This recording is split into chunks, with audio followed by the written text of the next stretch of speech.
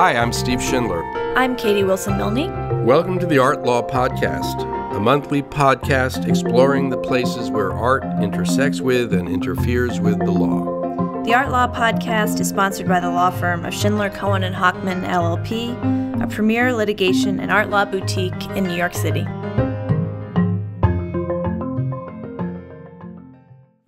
Hello, Steve. Hello, Katie. How are you? I'm pretty good, but I hear you've been up to some exciting art law adventures. Maybe you can tell our listeners. I have. Actually, last week, I was asked to go to Madrid by an organization called the ADA, which is a Spanish organization located in Madrid, consisting of participants in the art world, mostly in Spain. I addressed them along with my co-presenter, Antonia Bartoli from the Yale University Art Gallery, on the history of Nazi looting and Nazi restitution, particularly here in the United States. And I spoke particularly about the various restitution cases that have been making their way through the U.S. courts since the late 1990s, including a couple that are still pending today. What's interesting about it was one of the main cases that is pending today, which you know about,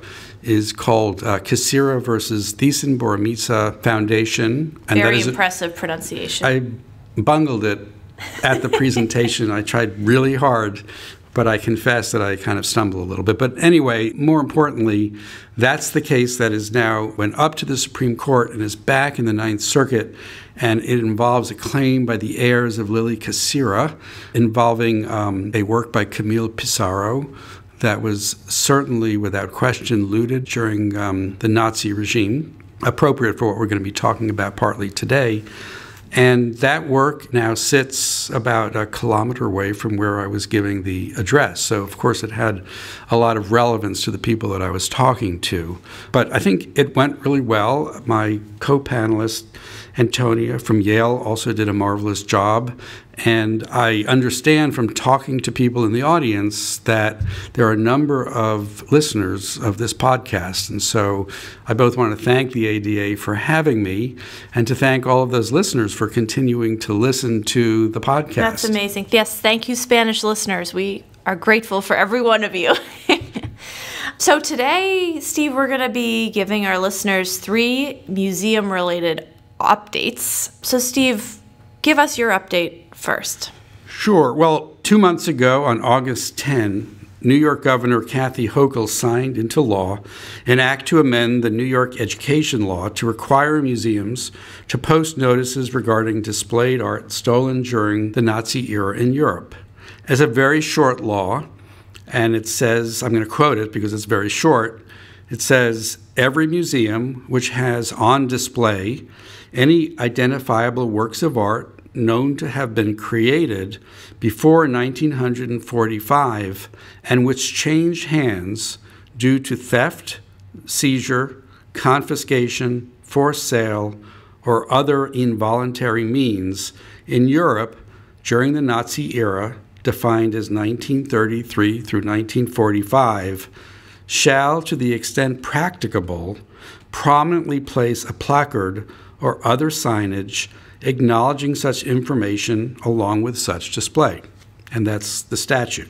And this applies to every New York museum? Every New York museum. Now, this law was part of a larger package of amendments to the education law relating to the Holocaust. It includes enhanced classroom education involving the Holocaust. It also includes a directive to banks to offer favorable rates to Holocaust victims. And, of course, the guidelines enacted in the late 1990s by the Association of Art Museum Directors, called the AAMD, and the American Alliance of Museums, AAM, have called on member directors and museums to identify Nazi confiscated art and make their archives open and accessible. This is consistent with the 1998 Washington Principles on Nazi confiscated art, adopted by 44 countries who attended the Washington Conference on Holocaust-era assets. Now, of course, those existing guidelines are all voluntary, and now we have a law compelling museums to act. And while this law is well-intentioned, there are still a lot of questions about how it would be complied with and how non-compliance will be enforced. So one positive aspect of this law is the very broad definition of the art involved. And while the Washington principles and the museum guidelines speak only of, quote, confiscated art, unquote, this statute is considerably broader and applies to art which, quote, changed hands due to theft, seizure, confiscation, forced sale, or other involuntary means. And we know that the Nazis employed a wide range of techniques to force Jews to sell their art, often as a way just to leave the country. A great deal of art was taken under forced sales and other means that were designed to look like voluntary transactions, which they were not. So the statute broadens the definition of confiscated art, which existed in the Washington Principles and the Museum Guidelines, to a more realistic notion of how art changed hands between 1933 to 1945 in Nazi-occupied Europe. But the statute is silent as to who at the museum makes the decision that a work changed hands due to one of these articulated reasons. Is it a curator? Is it a director? A board committee? And by what process is that determination going to be made? Keeping in mind that a number of museums, including both the Met and MoMA, have litigated the question of whether a work was sold under duress, with the Met recently winning a case against the Lefman heirs in Zuckerman versus Metropolitan Museum of Art. Which we talked about on this podcast. We did. And so museums have been at times aggressive about contesting even the question of whether or not there was a seizure. In the Zuckerman case that I just referenced, one of the questions was the sale made under duress? And the court concluded in part that it was not. Also, the other question that it raises is who's going to enforce a museum's non-compliance with this law, right? Great question. So a couple of possibilities. Presumably the New York Attorney General's office, which is responsible for supervising nonprofit organizations, could be charged with enforcing the law. It's not specific in the statute. And most New York museums are also subject to regulation by the New York Board of Regents. Could be them too, I suppose. The law doesn't indicate who will enforce it and what process will be put in place to identify noncompliance and then to adjudicate any disagreement over whether a work falls into one of the defined categories. Now, it's also worth noting that this statute applies only to works that are, quote, on display, and does not extend to all works in a museum's collection. So to that extent, it's narrower than the existing museum guidelines, which ask museums to publicly to make available provenance information about works in its entire collection. The voluntary guidelines, yeah. Correct. And so that's kind of an interesting point because, of course, one way around this is just to not put something on display, and museums have a lot of objects and paintings that are most probably that are not on display. So that's one perhaps loophole in this. And finally, some commentators have raised the possibility that this will create a disincentive for museums to research a questionable work because the law applies to works known to have changed hands, etc. And of course, if a museum doesn't know a work was taken by the Nazis, then it's not obligated to label it. I mean, it's a pretty cynical view, and I'm not sure it's a correct view, but it's, again, a kind of oversight perhaps in the law. And as of this date, none of the major museums in New York, as far as I'm aware, have released any guidance on how they intend to comply with the law. No, they're probably not sure. Right. I have a lot of questions on this, Steve, which may I'm not sure surprise you do. our listeners. First being, why now? I mean, what is happening right now that a law like this comes into effect? That's a good question. I just wonder, you know? Yeah, I mean, as I said, this was part of a kind of larger effort to address a variety of educational issues pertaining to the Holocaust. And, you know, I'm sure some of it's political, There were a number of sponsors, or at least co-sponsors. Anna Kaplan was the sponsor of the bill, but a range of co-sponsors. So, this is certainly the kind of thing that I don't want to be too cynical about it, but it doesn't hurt politicians to sort of be behind something like this. And also, again, because it's such a vague statute, it doesn't cry out how much it's going to cost and, again, how it's going to be enforced. So it's almost just like a proclamation. Yeah. And, in fact, there's a little justification in the bill, and it goes through the history of Nazi looting and how it was designed to enrich the Third Reich and integral to the Holocaust goal of eliminating all vestiges of Jewish identity and culture. And so I think it highlights, of course, what many people already understand about the Nazi regime's very extensive efforts to strip Jews of all of their assets, including their art. But, of course, this has been talked about for many years, right. Starting in 1991 with Lynn Nicholas's book, The Rape of Europa. And we talked about it, on our podcast with Nick O'Donnell, which our listeners can go back and listen to. Nick, who wrote a really authoritative book on the subject. So I can't answer the question as to why now exactly, except that it was part of a number of statutes to have our education law focus on this issue.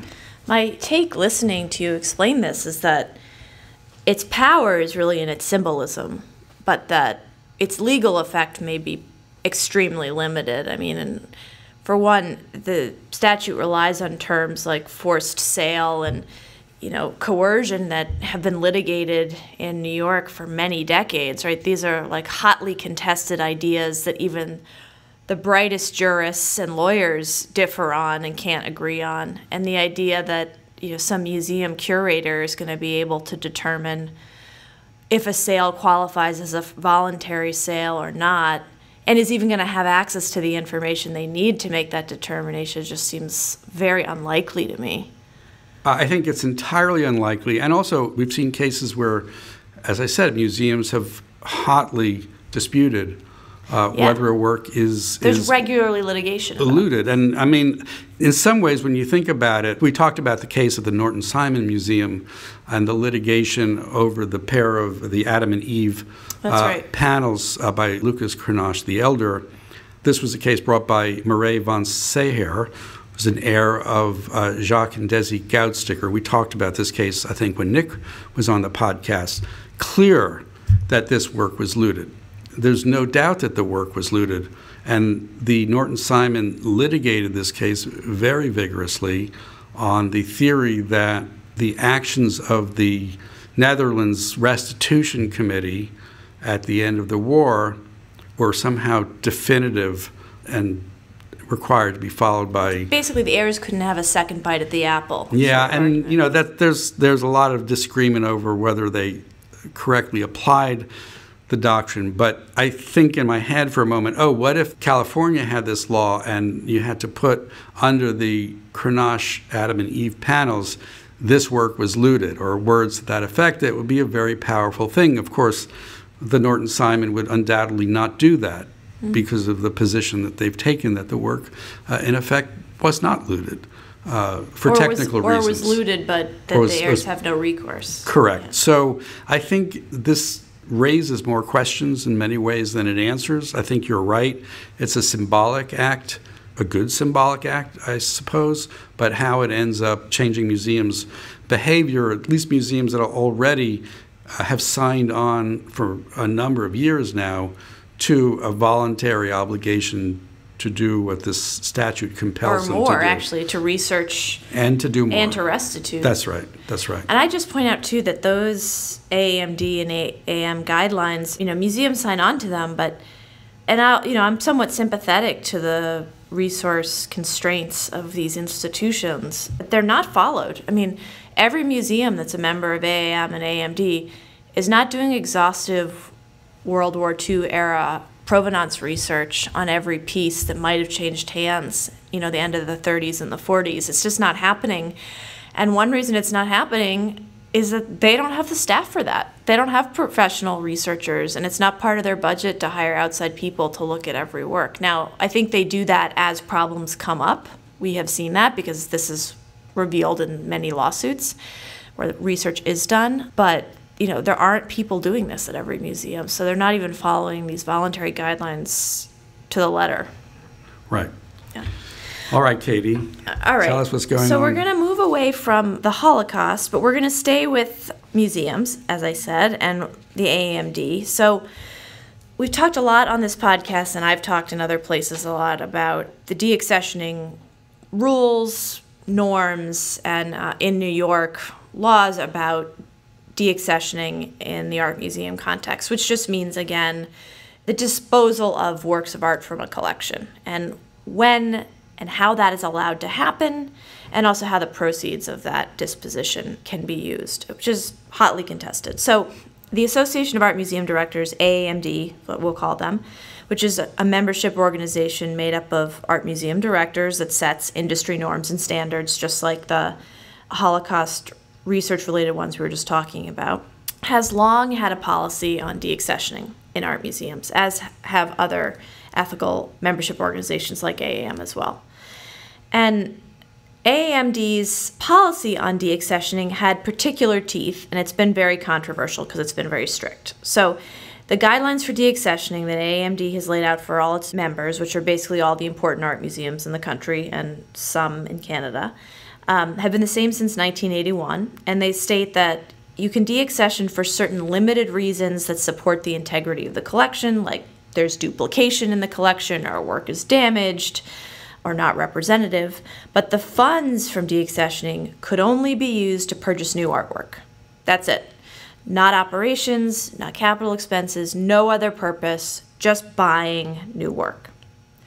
So in certain member museums like the Delaware Museum or the Berkshire Museum, which I'll also reference to prior podcasts if our listeners want to learn more about those examples, when those museums deaccessioned art to pay for other things, like operational or capital expenses, they were sanctioned or expelled from AAMD, which on the one hand is not a legal organization, what's the big deal? But on the other hand, meant that those museums no longer could interact in important ways with their peers. They couldn't get loans, there was no cooperation among museums, so it actually is quite harmful. Now during COVID, which of course we're still in, but during the early days of the pandemic, AAMD decided that it was going to change its approach to deaccessioning as part of an emergency measure to support its members during what many of them said was a real financial crisis. So in April of 2020, AAMD issued a moratorium that for 2 years, until April 2022, it would not sanction member museums for two things: using restricted funds for operating expenses, and, for this discussion, that it would not sanction member museums for using funds from deaccessioning for a broader set of purposes than buying new art. And they said you can also use funds from deaccessioning for what they call direct care of the collection. Now, I just want to note that the press, has covered this extensively, and I just want to correct again that this was not a rule change per se. It was just saying we will not punish you if you do this, which very lawyerly, I think. Which of course fairly is maybe a rule change, but that they technically did not change the rules. And this term, this idea of direct care, remained undefined in this moratorium by the AAMD, and it opened up a lot of flexibility of interpretation. So museums themselves were technically supposed to enact a board-approved policy that outlined what they meant by direct care, and that should have been publicly available. Not all museums did that. But the point being that museums could define that for themselves. And many museums said, well, everything we do at the museum is direct care of the collection, right? The janitor and the elevator repairman are like, of course they're here to protect the collection. That's how the art moves. We don't want it to get dirty. So things like salaries, some of the core things that we think of as operational expenses, were justified as direct care during this period, and museums were allowed to kind of define that for themselves. But the AAMD, when it nervously enacted this moratorium, gave a pretty strict warning. It said, and I quote, "This temporary approach is not intended to incentivize deaccessioning or the sale of art, only to provide additional flexibility on the use of proceeds from art that may be sold.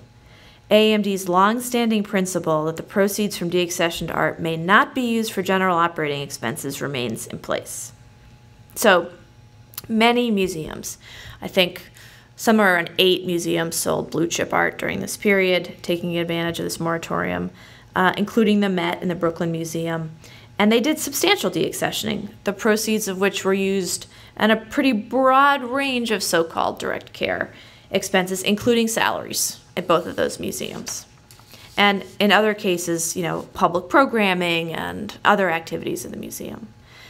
Now, this change or acknowledgement by the AAMD that its traditional deaccessioning rules weren't going to fit the present moment opened up a big debate in the art and museum world about whether those strict prohibitions on how cash-strapped museums could use funds from deaccessioning made any sense at all. And amid calls to review the rules permanently, AAMD did appoint a task force to look into this and examine and evaluate whether there should be permanent changes or alterations to its rules. And indeed there were. So Tell us about them. In September, a couple weeks ago, AAMD announced new guidelines on deaccessioning, which is, as I said, the first substantial update since 1981. And these new permanent rules allow proceeds from deaccessioning to be used for the direct care of artworks in the collection, as well as acquiring new arts. So that sounds like a pretty big change, and for the AAMD, which is a very conservative organization in this sense, it is.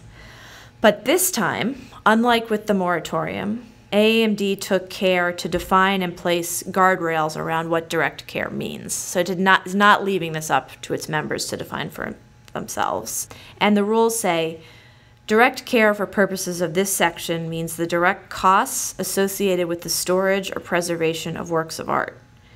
Such direct costs include, for example, those for conservation and restoration treatments, including packing and transportation for such conservation or restoration, and 2, materials required for storage of all classifications of artwork, such as acid-free paper, folders, mat boards, frames, mounts, digital media migration. So it's pretty specific. But the most interesting thing about these new guidelines is what it says that these funds cannot be used for. Because AAMD knew, because it had watched what had happened in this 2-year moratorium period, how broadly museums would seek to define direct care. So the new guidelines also state that funds from works that are sold may not be used for capital expenses or operating costs, including explicitly the salaries of staff or the cost to mount temporary exhibitions. So this is unlike the more permissive pandemic-era rules that let museums flexibly define what direct care would be. And this is a big limitation to the way many museums defined those rules. So, 109 of 199 voting members approved this policy, 21 voted against it. And it does look like many directors who had been very much against the pandemic era loosening rules did support this because of the strict guardrails that were put around it. It's not the limitations. I agree, I think will make the slippery slope argument less worrisome because it explicitly says you can't pay salaries with this money. Right. And do we know who voted against these regulations? I don't know off the top of my head, but some directors have made statements that they did not support it. But some directors who have been very against loosening the rules did support it and said that they did so because of the guardrails that were put in place, that it was really a compromise measure. Right. It's interesting that this is sort of coming to the surface at the same time that some of the wage issues we see in some of the museums, particularly MoMA right now, are also coming to the surface. And it always just strikes me as one of these tensions here that somehow you can sell works of art to do certainly narrowly defined things, but if it comes to paying people, for cash-strapped institutions, that's just a non-starter. Well, I think the people who are wary of loosening the rules around deaccessioning would say, you're an art museum. Your purpose is to preserve the art. That's what you do. And once you start using your collection as an asset that can be monetized, that goes on your balance sheet. It's like there's no real end to that. So I think it's wrapped up in how we define what an art museum is and what it means to have a collection. But I agree with you. It's a hard argument for not the big museums in New York, but for smaller regional art museums who, as we've said many times on this podcast, were gifted incredible art that is now worth many millions of dollars in a time when there were wealthy donors in those regions, and there are not anymore, when they have very limited fundraising avenues and serve a less advantaged population than the big museums in New York, to tell them that they can't sell a work of art that's been sitting in the basement for 25 years to serve their community. It's a tough argument, and that's what we saw coming out of the Berkshire Museum controversy, which we will not relive right now, but we've certainly talked about a lot. Is the AAM or the Alliance of American Museums, are they going to follow suit in any way? Or? They've always had that rule. So AAMD has always been much stricter. They've been the strictest organization. AAM, FASB, and the Regents rules in New York have been relatively aligned in that you're allowed to use proceeds from deaccessioning for direct care, and AAMD is still stricter than those organizations. We'll just say AAMD is the only one of those organizations that applies only to art museums. And I think it's fair to note that there's something about an art collection that may be different from different types of collections, with objects that, may be more transient or not as integral to the mission of the museum. Right. So we'll see kind of what museums do with this new rule and if anything changes. I think we'll see also, as the economy shifts, and who knows whether we're going into a recession or not going into a recession, but if things start to go sort of down again, economically, for some of these museums, they're going to be faced with the similar types of scenarios that they faced, during the pandemic, maybe not quite as acutely, but yeah, and I think it wasn't just the pandemic. I think we had the pandemic and a marriage of a huge social justice push after George Floyd's murder, in which not members of AAMD, but employees and participants and patrons of these museums wanted the museums to be much more than art museums. And I think there's a fair debate about whether they're the appropriate venue to do much more, but they really were asked to engage with their communities in a different way, and they needed funding for that, and they had a lot of expensive art, and I think that is not going away. We're also seeing big unionization pushes at museums, so there's the expectations that employees have, that artists have, that visitors have for these museums is changing too, and that's, I think, creating some pressure. Right, and I think that leads us into your next topic. Okay, so the next and last update is about the William Paley sale that MoMA is doing through Sotheby's this fall. So a foundation created by the CBS founder, William Paley, decided to auction off 29 of 81 masterpieces long on loan to the Museum of Modern Art in New York. This is the first time, I should note, that any works in this collection have been sold. So Paley, just a little background on Paley, he was a significant MoMA supporter from its very early days and a modern art collector at a time when modern art was absolutely not in vogue and was not something that a lot of wealthy patrons were interested in. He joined the MoMA board 8 years after MoMA was founded in the 30s. He served as its chairman and president. And when he died in 1990, his extensive and quite impressive private collection, full of paintings and sculptures by artists like Picasso, Renoir, Rodin, went into MoMA's care via a unique arrangement. Now, I'll just say on the sale, none of the works that are being sold are currently on view. So to our point about works being in storage, all have been in storage. And Glenn Lowry, MoMA's current director, has said that Paley's most famous piece at MoMA, which is Picasso's Boy Leading a Horse, which is on display and a beautiful work, is still on display. It's staying put, absolutely not being sold.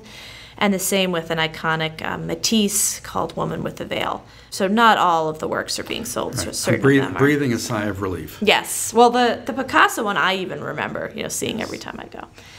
But some of the works being sold are quite significant. So there's a Picasso Cubist work that will be offered for at least $20 million in November in New York, and a Francis Bacon triptych will be offered for $35 million in October in London, and their works by Renoir, Moreau, Bonnard also being sold during these evening sales in the Those fall. are the estimates, right, that you're referring to? Yeah, those are the estimates. So they're going to be offered for at least that amount.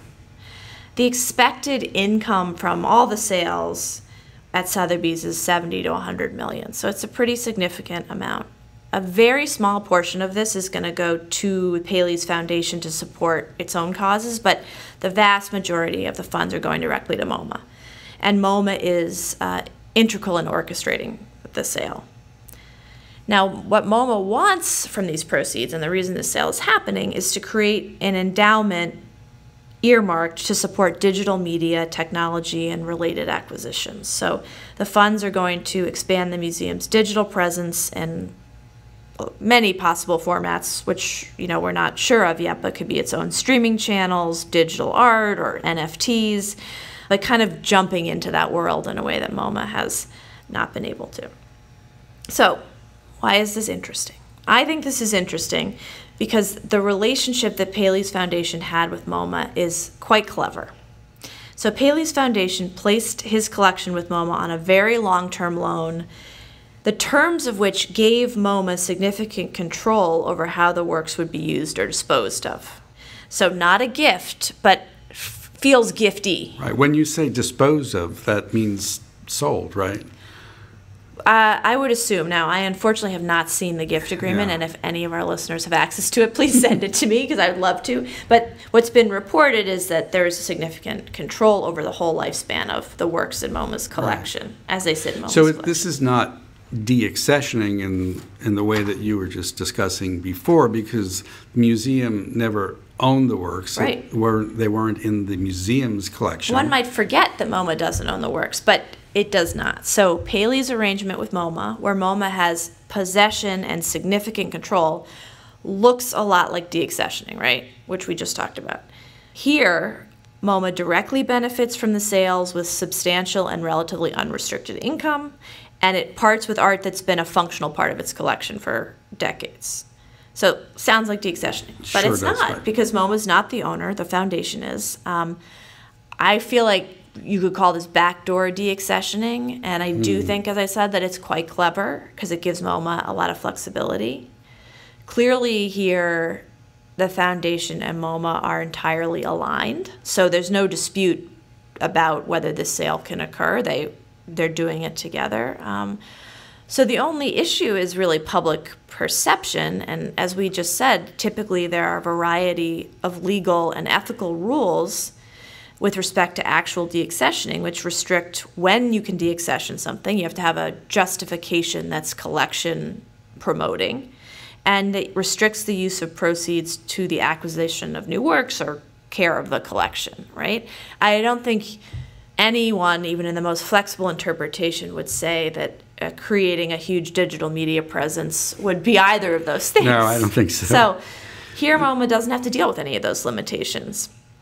And the foundation, which Paley's son is still involved with, has confirmed that MoMA has pretty much free reign to do whatever it wants with the funds in the digital space. So the foundation's not managing it. It's really just kind of alongside for the ride. So it's interesting. I mean, putting aside this particular transaction, for people who are sort of planning ahead and planning their estates with large collections, it does open up an interesting door to loan your works to a museum, probably, again, through a foundation, because it'll probably have to be set up that way.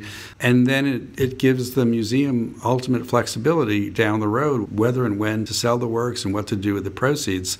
And all you have to do is, instead of donating the works, give them a long-term loan. Yeah, I mean, I think what's interesting is that most donors would never want to do that, right? Museums would always want this, and I'm sure they ask for it, but donors don't want that because they want to give their art to a museum and know that it's going to stay there and be displayed.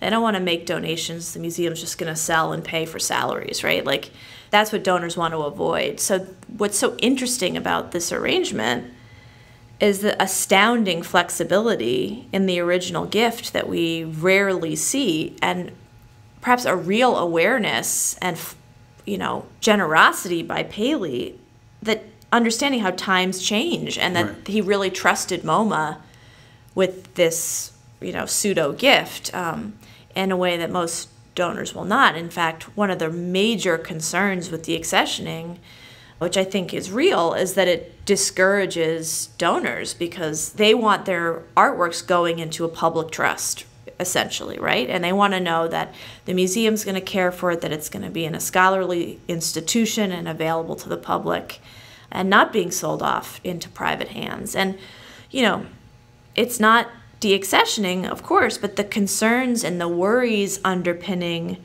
the rules applicable to deaccessioning certainly apply here. I mean, we have these modern masterpieces leaving the collection of a major museum where now, scholars can go research them. They could be on display. They are theoretically available to the public, and they'll probably go into private hands. Right. So you trade a Bacon triptych for an NFT. Ugh, that makes me less sympathetic. But it is a pretty interesting posture, and I think it certainly was a terrific arrangement for MoMA. Yep. So, Katie, why would MoMA want to sell these works, some of which are obviously masterpieces, to get into the digital space? That is a great question. To me, this seems like a response to great pressure that museums are under to gain traction with younger audiences and new audiences and to stay relevant. And as much as I love an art museum, especially a modern art museum, I think there's a fear that these are somewhat archaic institutions in terms of how they approach audiences and are run and are organized, and that in the pandemic there was this big push and response to digital presence in a way that museums really hadn't explored before. And I think MoMA feels like they really have to get on this train or they're going to miss it. So I think there's a real effort to stay relevant. And also just the reality the pandemic presented, which is that online traffic is up, foot traffic is down. I think, my skepticism, I think this could be very interesting, but if I'm going to be skeptical, which I'm sometimes prone to be, my skepticism would be around whether there's some mission creep here, which is that It's not that digital access or digital art or perhaps even NFTs maybe aren't interesting or important, but I don't know that MoMA or museums like that need to be the places, to offer that type of art or experience. They may be best served, and their visitors may be best served by being modern art museums where you can go see physical objects. So MoMA may be great at this, but they may not be, and maybe they're getting into something that isn't their specialty. Right. And we see this also with a whole range of nonprofits that feel the need to move into different areas, and sometimes it ends up diluting their original mission, which is what they're good at. So I guess we'll see. Yeah, we will see. And that's it for today's podcast. Please subscribe to us wherever you get your podcasts and send us feedback at podcast@schlaw.com. And if you like what you hear, give us a 5-star rating. We are also featuring the original music of Chris Thompson. And finally, we want to thank our fabulous producer, Jackie Santos, for making us sound so good. Until next time, I'm Katie Wilson-Milne. And I'm Steve Schindler, bringing you the Art Law Podcast, a podcast exploring the places where art intersects with and interferes with the law. The information provided in this podcast is not intended to be a source of legal advice. You should not consider the information provided to be an invitation for an attorney-client relationship, should not rely on the information as legal advice for any purpose, and should always seek the legal advice of competent counsel in the relevant jurisdiction.